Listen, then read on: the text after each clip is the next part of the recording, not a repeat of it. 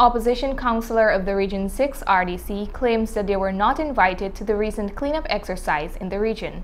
Jalissa Hines reports.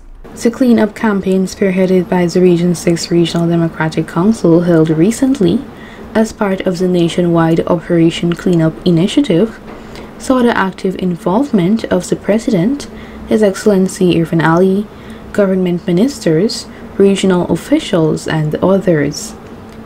While discussing the matters arising at the Regional Democratic Council's monthly statutory meeting last Thursday, APNU-AFC councillors stated that the opposition councillors were not invited to the cleanup exercise hosted by the Region 6 Regional Democratic Council recently.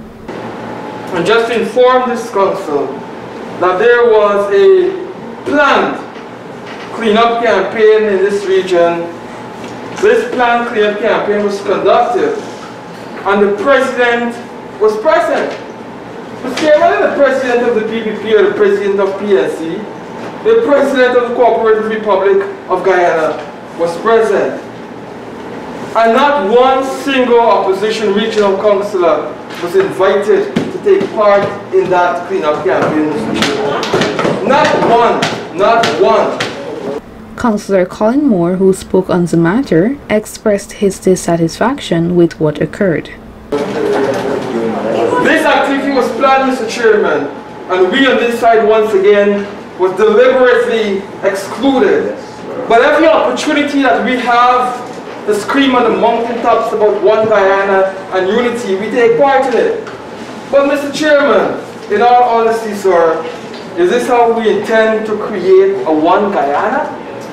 Additionally, he said, "So we can have projects and programs that is being sponsored and being planned by this region, and yet a section of this council is sidelined.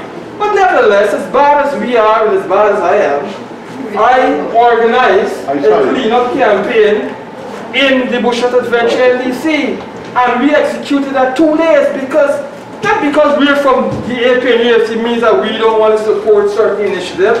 We do, and therefore certain respect must be meted out to this side so that we can also partake in things that are going to benefit the people of this region, Mr. Chairman."